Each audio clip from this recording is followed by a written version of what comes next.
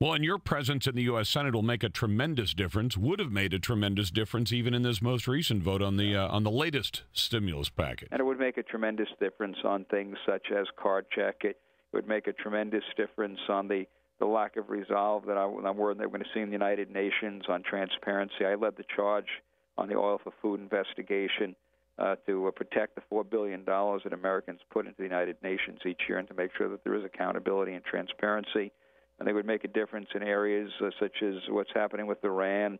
Rick Santorum preceded me, but I picked up the gauntlet to try to be a voice that really stressed the danger that a nuclear Iran spreads, not just to Israel, the United States, but to the world. And so there are things that passionate about. And by the way, I was a former urban mayor. I know the importance of keeping lids on taxes to grow jobs. I could say that was in decline and revitalized it without growing bigger government. So these are important times. I'm running against Al Franken, but this race is not yet decided. We had more votes on election night. We had more votes when the recount began.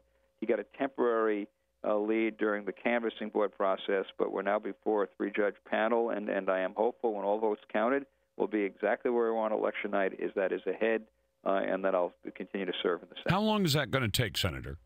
We'll get done with our case this week. Franken will probably spend a week and a half on his case, and then this three-judge panel will sit down and start counting votes.